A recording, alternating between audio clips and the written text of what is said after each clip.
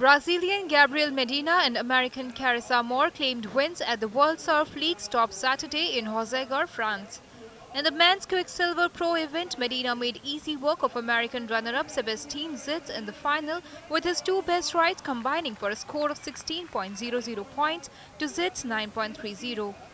Medina earned his win earlier in the day when he narrowly outdueled American John Florence in the semi-final by a score of 16.40 to 16.00. Meanwhile, women's Roxy Pro event saw American Carissa Moore defeat countrywoman Lakey Peterson in the final by a score of 16.70 to 14.50 to earn her first win of the year.